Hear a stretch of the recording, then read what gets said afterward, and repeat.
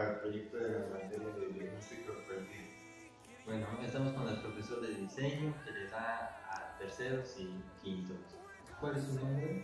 Buenos días, Álvaro Becerra. ¿Y cuál es su profesión? Soy licenciado en Artes Visuales, tengo la especialidad en Diseño Gráfico, egresado de la UAC. ¿Cuál es su desempeño? Actualmente estoy dando clases aquí en la UNED como docente.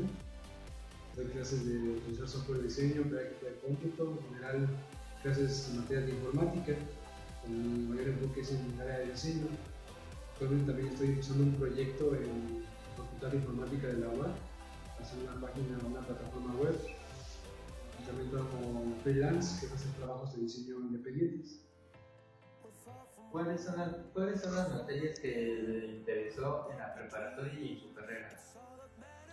Todo lo que tiene que ver con diseño, obviamente, lo que me gusta. Esto de ilustrar, dibujar, manipular fotografías e imágenes. Entonces ese fue mi enfoque, trabajar con software de diseño como de la suite Adobe, que es como Photoshop, Illustrator, efectos especiales también en video como After Effects.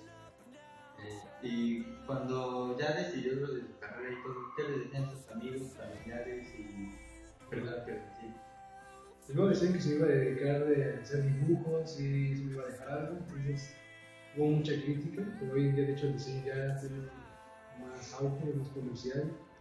Realmente todo el diseño, en todos lados es imagen, teorías de color, una gráfica de la forma impresa, toda la actividad corporativa, entonces es una parte muy importante, que pareciera que no lo es, que se cree que es todo dibujo, ilustración, aparte del diseño es la parte fundamental, como para la imagen en cualquier empresa, cualquier institución, lo que sea.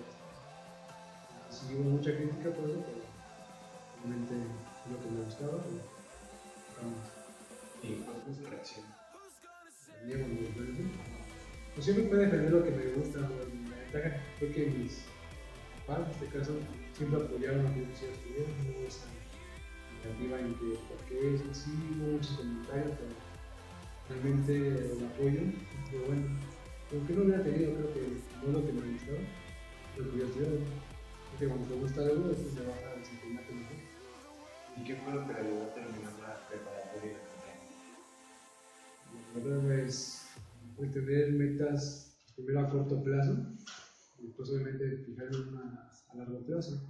Entonces siempre me gustó prepararme y pues, no quedarme estancado, fue lo que me motiva a seguir adelante. Entonces, para llegar a la universidad sabía que tenía que tener una preparatoria, pues la terminé primero y una vez entrando a la universidad. No entré luego, de hecho, después dejé un año para entrar y ya una vez entrando pues me preparé, me regresó. Y si tuviera la oportunidad de elegir una nueva carrera, ¿por qué optaría? Creo que me quedaría haciendo una carrera, todavía no estudié diseño gráfico. Tal vez me prepararía o me capacitaría con algo más, algún diplomado en animación, que tenga que ver también en el área de diseño. ¿Y sus dificultades en la carrera? La parte teórica, sin duda, lo que es la tesis, preparación de tesis, de análisis filosóficos, pero que finalmente todo te enseña, pero siempre me batalla un poquito más. Sí. ¿Y cuáles fueron sus logros en la carrera? Hicimos varios proyectos, ahí también trabajé dentro del servicio social, en la carrera trabajé en la Facultad de Comunicación, hicimos algunas ilustraciones.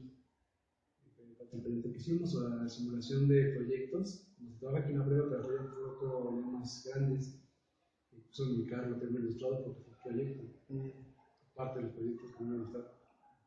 Bueno, sería eso todo, compañeros. Denle like al video y en la entrevista se merecen 10. Gracias, profesor. No hay nada, pues gracias. Surprise, motherfucker.